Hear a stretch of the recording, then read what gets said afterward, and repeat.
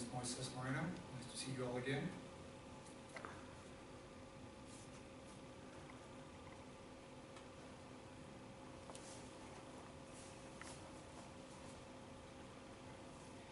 All right, so for this formative speech, I'm going to talk about what I consider is an amazing person. He's done great things. His name is Dr. Alfredo Quiñones, and I read his autobiography, and I think it's amazing what he became, because I think it's the perfect definition of living the American dream. He is currently, Dr. Quiñones is currently the director of the brain tumor surgery program. He's also the professor of neurosurgery, neuroscience, and oncology at Johns Hopkins Medical Center. And he also leads a research on brain tumor stem cell laboratory, which is dedicates to finding a cure for brain cancer. And Dr. Alfredo Quiñones, he also goes by Dr. Q among his colleagues and patients. He has written many books on neuroscience and neurosurgery to serve as guide on his investigations and to provide guidance on other upcoming physicians and doctors. So he likes to contribute not only on his field, but he often does fundraising such as marathons and other events to get the funds for people, for patients that can't afford to pay the medical fees, and they desperately need brain surgery. So sometimes he'll do some marathons, like I said, other events. He also often travels to developing countries to assist in operations to other doctors that they're about to operate on some really delicate cases.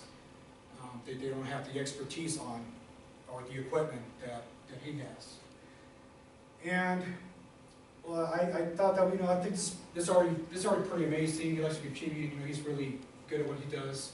Like I said, he's a director of neurosurgery at one of the top medical centers in the States and probably in the entire world. But what I think it's most amazing about it, it's where he came from. Not too long ago, about maybe 25 years ago, he wasn't Dr. Q at all. He was he started by he was an immigrant. He was a farm worker immigrant. He was picking tomatoes. That's where he used to live. He did some other type of jobs, welding, fixing up some stuff. But that's basically where he started at. He immigrated to the U.S. when he was 19, and he was looking for a better life, better opportunity. He landed a job there because his uncle used to work there for several years. But he decided he wanted more than that. So he decided to go to a community college, started learning the language, of course English. He graduated, his associates, a friend of him recommended to transfer to a 4-year degree. He was accepted at UC Berkeley, and he graduated there. And that's him graduated in 1997 at UC Berkeley. And the reason he decided to go into the medical field is because he had two main events. One of them, his little sister died when he was younger, and back where he lived, at a small village in northwest Mexico, there was no medical assistance for her.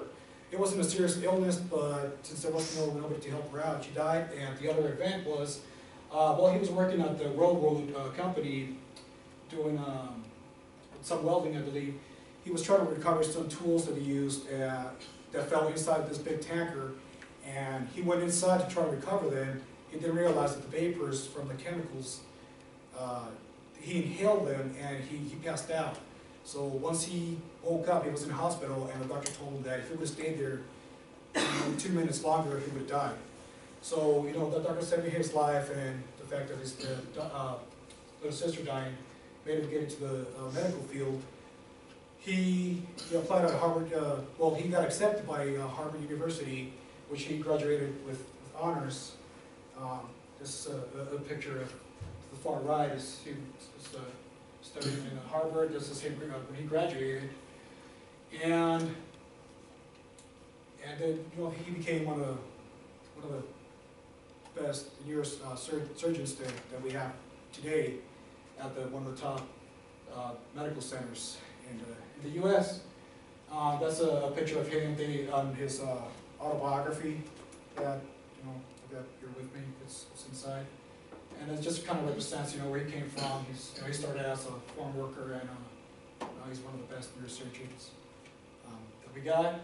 And so, he overcame a lot of obstacles to get there, a lot of limitations, economically, I guess the barrier language at the beginning, discrimination, and just some more obstacles, just to mention a few. So for me, I believe this is a really good example of living the American dream, and that's why I decided to share with you guys this story. And before I finish, I'm gonna just read 2 lines here from his own autobiography with some of the reviews that they've given him. And it says, Dr. Q is a statement to persistence, hard work, the power of hope and imagination, and the pursuit of excellence. And I agree with that. Yeah, that's, yeah.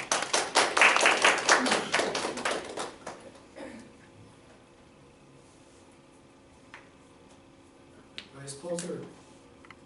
Just take it out.